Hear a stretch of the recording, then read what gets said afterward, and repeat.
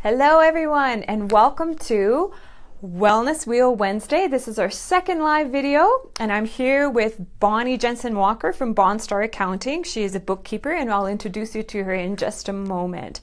So I created Wellness Wheel Wednesdays as a way to help some of my patients, all of my patients to manage some of their mental emotional stresses in order to really gain the health and wellness that they need and deserve.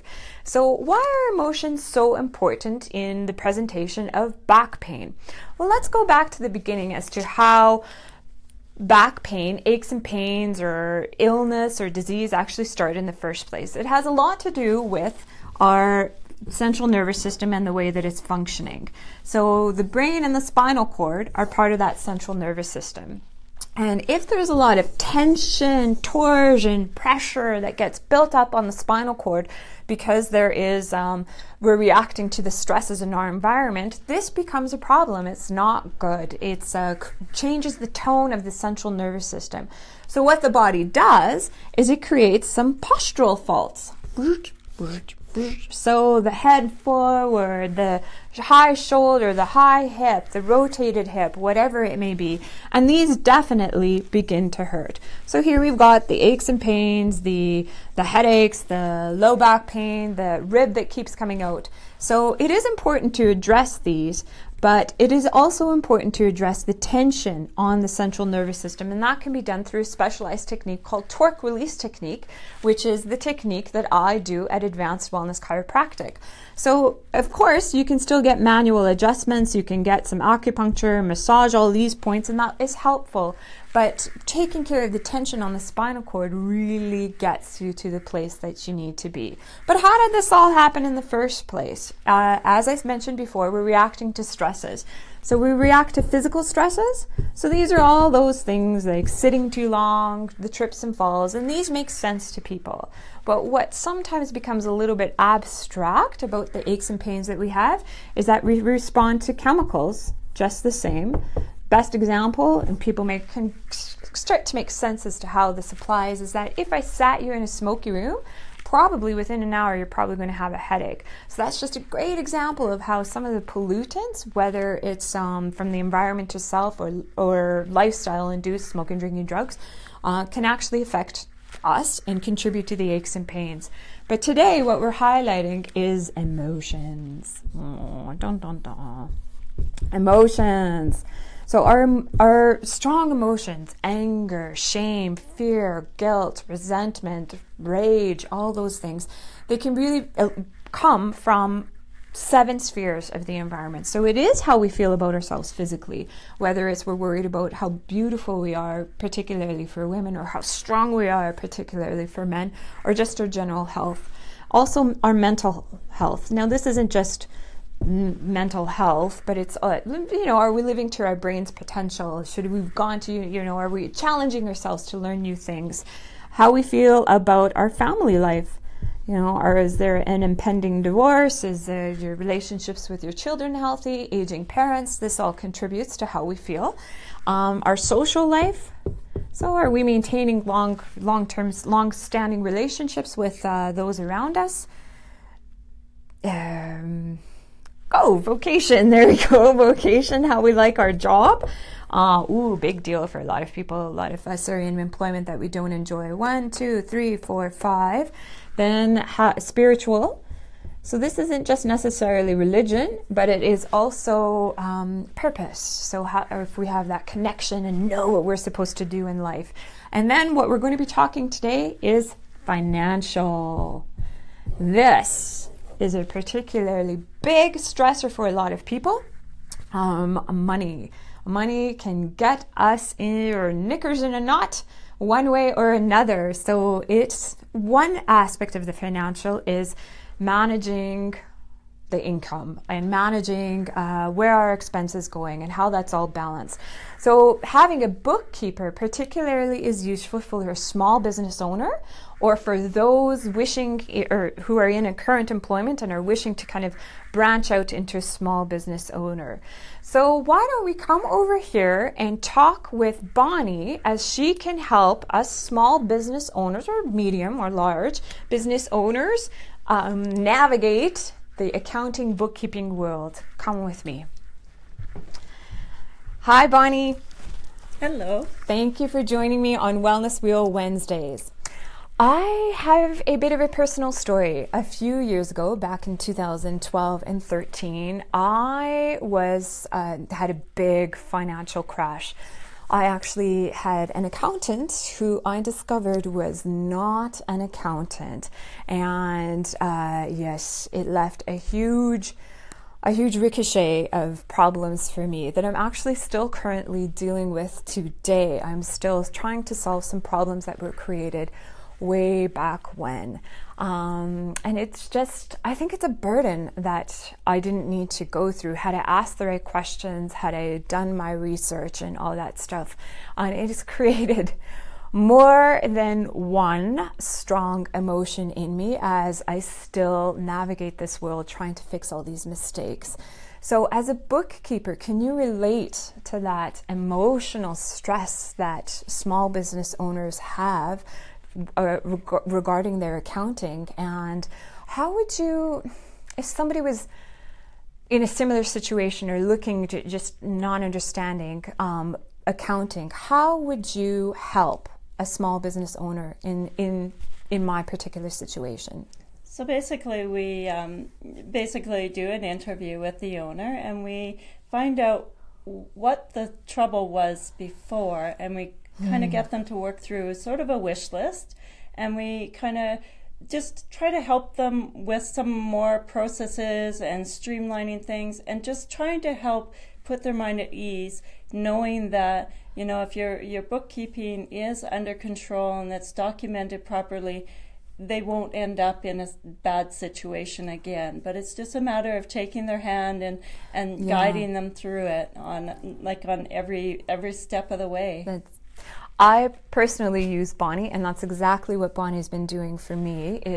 That's a great expression, is just holding the hand, especially if there's been a lot of confusion in the bookkeeping.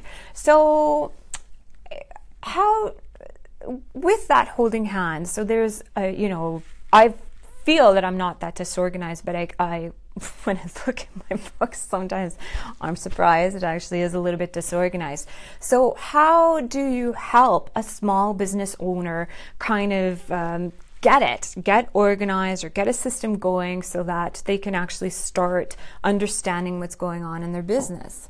So basically we have quite a few different systems in place, and we find out what they're struggling with. So if they're very disorganized, a system that will help eliminate that stack of paper. So we have various systems like HubDoc.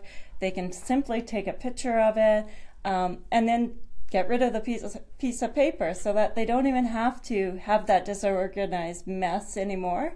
And then those clients that are organize an envelope system with them, and we'll get them to have an envelope in their office, get them to put the receipts in it, and then I come and exchange an envelope with them. So it kind of keeps sort of a system flowing, and it makes them feel like they're a little bit more on track with their documentation and providing the information that we need. That's Bonnie has set me up on the HubDoc system, and I must admit that is it's a relief. You just take a picture from the HubDoc application and boom, it's there. Although, does Revenue Canada really say you can get rid of the receipt at that point? They can, because it's a bit scary. Yes, it is a bit scary to get rid of receipts, but basically Revenue Canada, you're either faxing in something or scanning and uploading to the business account site anyways. So, and what I find is with the thermal receipts, after a certain length of time or how much they've been crumpled, you can't even see you can't even read them. So it's like, you know what, you might as well take a picture of it while it's still fresh, and then it's readable all like 8, 9, 10 years down the road. Great. That is really reassuring. And it's great. Yeah, it certainly makes life a little bit easier when it's done regularly. So let's say you have a small business owner. How often would you recommend for this small business owner to kind of keep on track of things? Is it better to do things weekly, or is it better to do things monthly, or should they just contact you if the January 30th is when taxes are due? Should they call you June 15th? No, I highly recommend either, it depends upon the volume that the client has, bi-weekly or monthly. Some clients need assistance on a weekly basis, so it's important to make sure that you keep on it on a regular basis. You hold it for a year and you want your bookkeeping caught up, but for that year it seems like such a big impact, whether it be dollar value or time, just trying to compile everything. Everything is a lot easier and quicker to deal with as it happens. Yeah, that is true. It's that huge lump and then everything. It's the same as everything. It's kind of like, how do you eat an elephant? One bite at a time. So let's say a small business owner is a bit fearful of the looking at the numbers and really diving in to understand them. How do you, because there's a lot of emotions with money. A lot of people will equate their self-worth with how much they make or how much they lose. So how do you deal with that? Like, how do you help them not feel bad about their current financial state if it's bad? Right. So basically it's a matter of building trust and showing the client that, you know, they can communicate that with you. I understand that they're opening up their whole financial records, and bookkeeping is often the silent factor that a lot of business owners, when they go into business, they don't really think about that when they're thinking about what their specialties are. So they really need, like, for us, we really try to build that relationship with our client and let them know that they're not alone in this world. There's more people out there like them that, you know, their situation is not very good either. But as long as you have somebody who you can trust and communicate with and know that your records are being taken care of, they start to feel a lot more at ease. Yeah.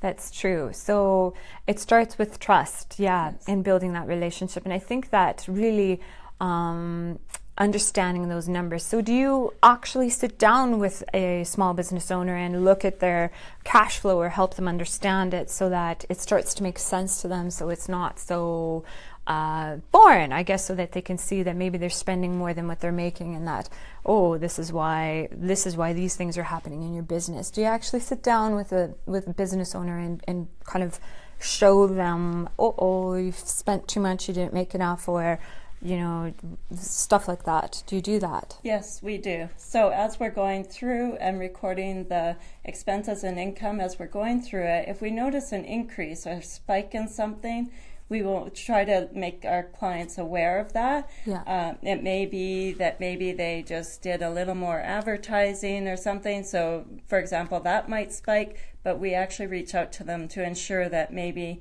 you know, something hasn't slipped through the cracks that they weren't actually anticipating. Yeah, that's great, because then it just, and especially if it's caught beforehand, so that you don't keep spending more than you're actually making, so that 2018 can actually be a great year. So that's really fantastic. So what makes Bonstar Accounting, and you in particular, unique? So why would I choose to use Bonstar Accounting versus some other bookkeeping firm? So with Bonstar, we opened it September 1st of 2014, and prior to that I was in the accounting world. So I think what the difference is I've been in the accounting world I've as an employee and have gone through some audits and understand what is a liability opposed to an expense. Also with Bonstar, we are growing with technology. So as technology changes, we try to keep up with that technology. We're trying not to stay stagnant, because if we stay stagnant, you know, we're gonna be totally lost in the future. Yeah. So no longer that general ledger type of with the ruler.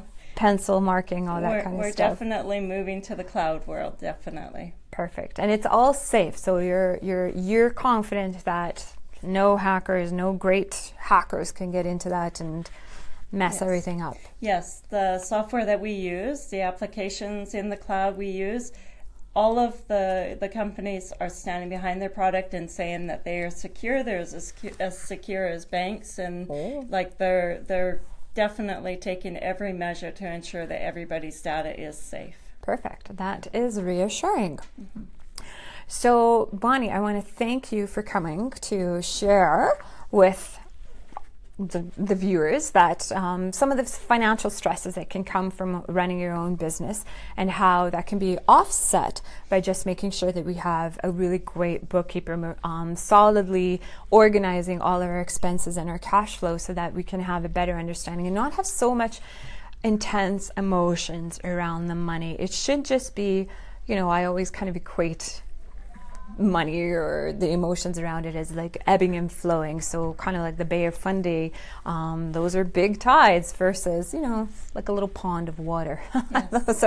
Those small emotions are just much more easier to manage, and they won't affect the nervous system as much, which is perfect. So here is our call to action for today. If you have any comments about today's video, please post them on either of our Facebook pages. We'd love to hear what you had to say about today's live video presentation. But also, if you can, if you would like, you can comment or share this video. That would also be greatly appreciated. And if you would like us to reach out to you in any sort of fashion, you can just let us know either in the comments or a private message, and we'd be happy to help you. So for any person wishing to explore how chiropractic can help lessen some of the aches and pains or ill health that you're experiencing because out of strong emotions potentially from the financial sphere, just let us know that you caught this video on Facebook, and we will honor, we just won't charge that initial visit. It will be a complimentary, which is a value of $80. So go ahead and like this comment or whatever. If you want us to reach out to you, write us a private message, and we'd be happy to help you out in any sort of way that we can. Bonnie, do you have something for our listeners? I would just like to thank you very much for giving me this opportunity to be a part of your wellness wheel. And I think it's an amazing thing that you have going, and everybody has stressors in their life. Yeah, that's true, and we all have our crosses to bear and things that we need to overcome. So it's just a part of life, and it's kind of how you walk out of them that really makes you who you are. Yes. Perfect. Well, I think that's it. Well, I'll see you all next week. Next week is Diane Matthews for sure. She was anyways, Diane Matthews, she is a Reiki master, and she will be with me next week. So, cheerio. Bye-bye.